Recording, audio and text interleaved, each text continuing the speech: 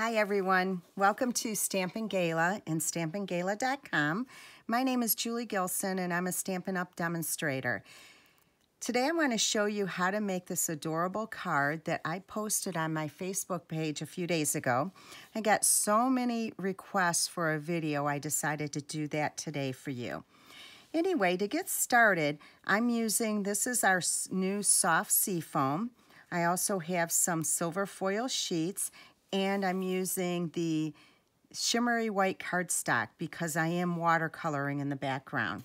The stamp sets are called Dandelion Wishes, which is right here, and also Itty Bitty Greetings, which has a number of sentiments that are very nice to have for all the different occasions that you need to send cards for. So let me go ahead and get started. Okay, so we're going to start off with a piece of shimmery white cardstock, and you have to use shimmery white or watercolor paper when you're watercoloring.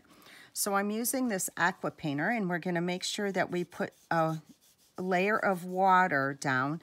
Not too much, but not too little either. It does take some practice.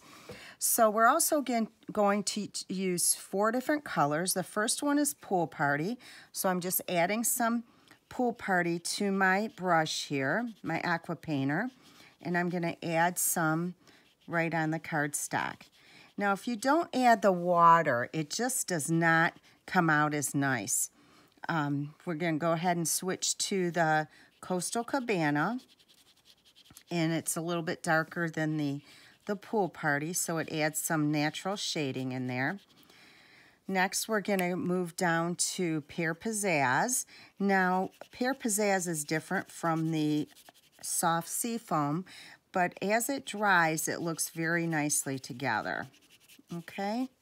And then finally, we're going to use our brand new Highland Heather and add some shading of it's like a light lavender here in the sky. Okay?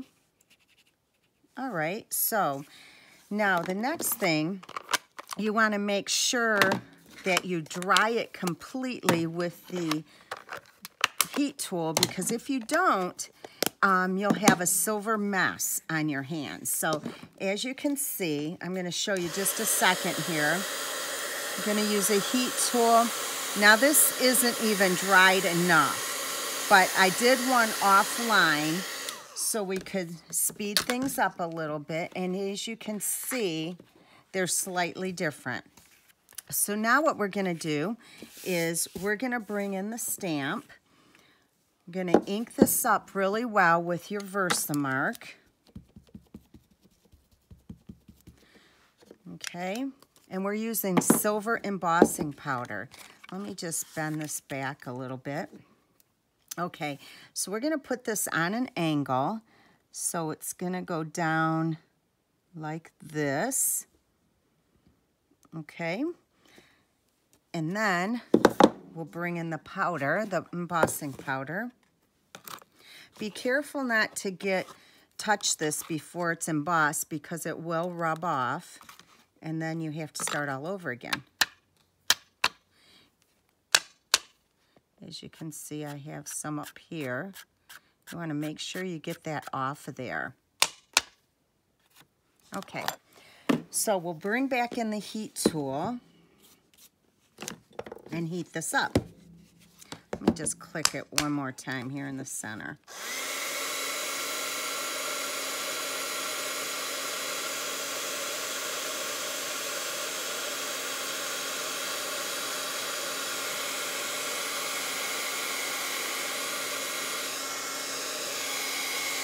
Okay, so that's all done. Now it's really important that you make sure you have it completely heated, because if any is not changed, if you didn't turn it to the shiny silver, it will rub off.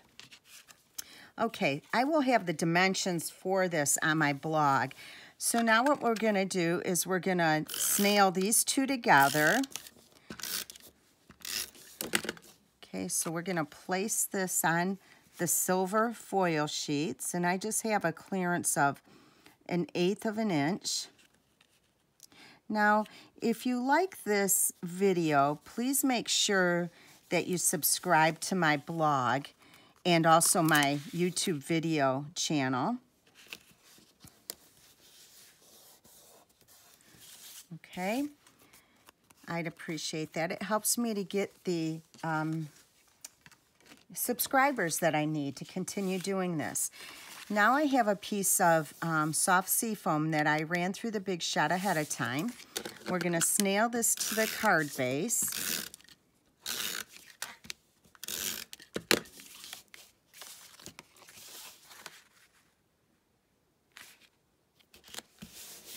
Okay, just like that. Another piece of seafoam green, soft seafoam, and we're going to put our panel right on here with dimensionals, okay? So let me grab my dimensionals.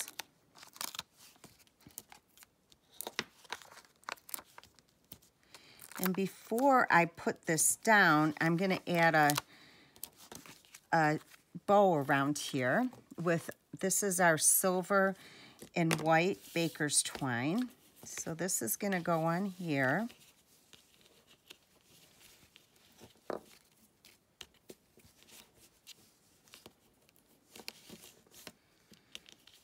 Tie it in a little bow. I just think this adds just a nice little touch.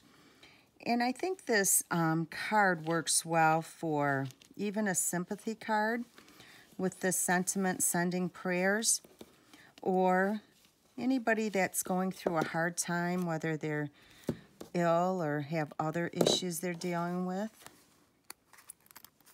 Everybody loves to be thought of.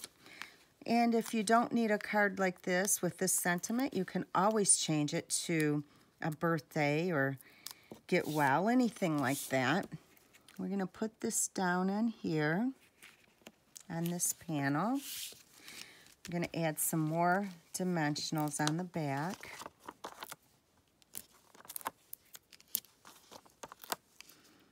I always like to put one in the center here so that the paper doesn't, or the cardstock doesn't seem to sink right in the center or bow a little bit downwards.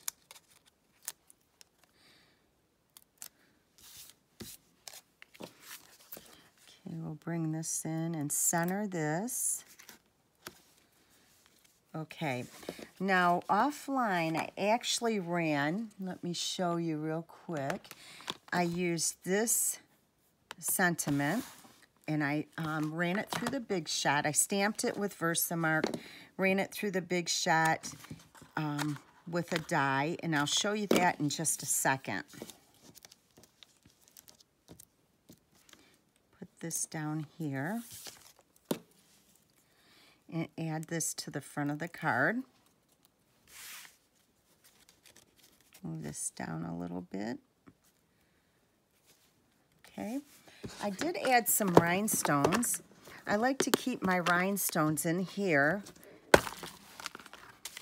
just to keep them nice and neat. And I'm just going to add these at random. So, let me see, we'll just put one here, up here, oops.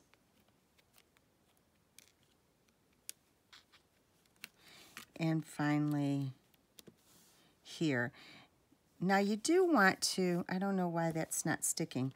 You want to make sure that when you're adding rhinestones and things, that you do it in a uneven pattern. So 3, 5, 7, things like that. Okay, so that is the outside of the card. Now the inside, what I did offline is I ran this through the Big Shot using the scalloped edge from the Seasonal Layers die.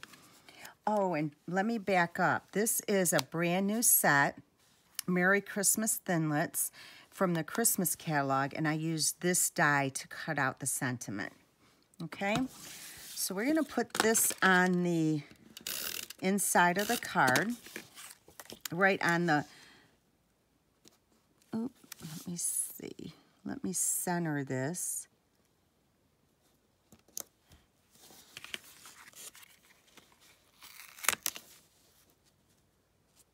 I thought I cut it the right size. Obviously I didn't. Okay, so we're just going to trim this off here. Normally, if I wasn't doing a video, I would trim this on the trimmer so it's absolutely perfect. But we're going to just do it on here today. Okay? All right, so we're going to snail this down on another piece of soft seafoam.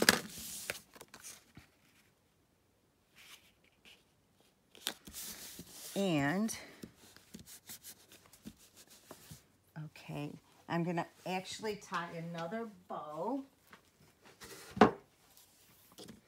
around here to finish the inside off.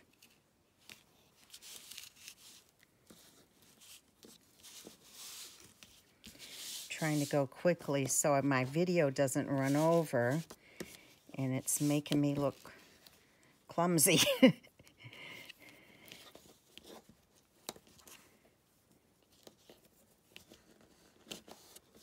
Okay.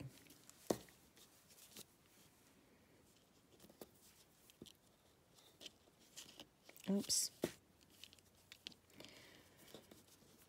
I love tying bows and things on my packages and on my cards and projects, but baker's twine is really difficult to get just right. Notice how I'm holding the knot so it lays better. Okay, so just about done here, and I need another snail because I ran out.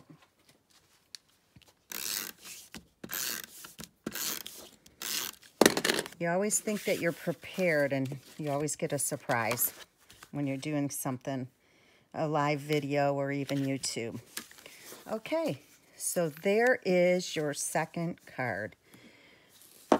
I hope you really like it. And please visit my blog at www.stampinggala.com. And also I do Facebook Live videos every Thursday at 7 p.m. Eastern Time. And you can find me on the Stampin' Gala Stampers group on Facebook. If you're not yet a member, just please click on the join button and I'll prove you right away. Thanks again for watching. Bye-bye.